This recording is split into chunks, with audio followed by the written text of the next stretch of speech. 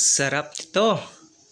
Tara, tigman natin ang aking inihandang pininyahang manok with fresh milk. Tara, at kain tayo. Tiyak, mag-e-enjoy tayo. Kumusta po ang lahat? Hello everyone. It's a new day. It's a new vlog. Simply Just Marquez, and welcome to my channel. In today's video guys, magluluto tayo ng isang pininyahang manok with of course fresh milk. So since wala tayong halos ginagawa dito sa bahay, so I'm trying to do something like yung cooking para naman may iba sa ating channel. So before we proceed, let's just have a short intro.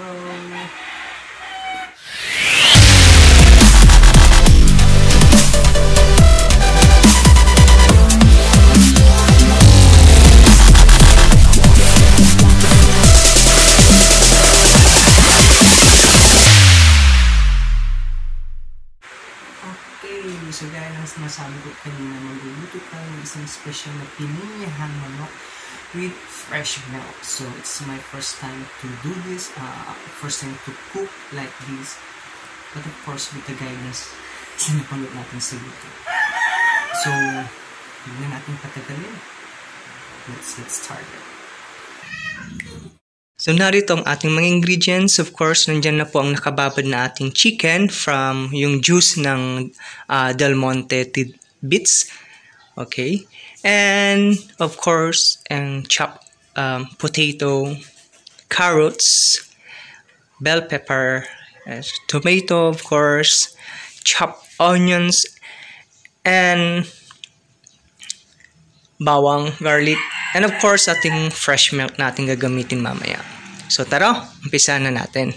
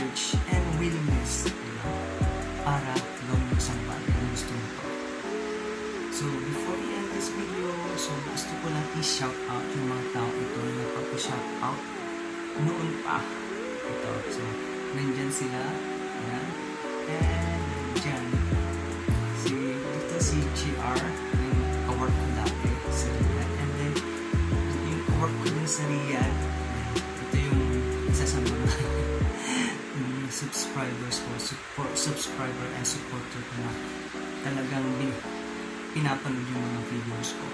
Si Jong, shoutout, mega shoutout sa'yo dyan, and sa mga tropa dyan sa Nila. So, that's it guys. So, once again, thank you very much for watching. And if you guys na hindi pa nakapag-subscribe sa akin channel, please subscribe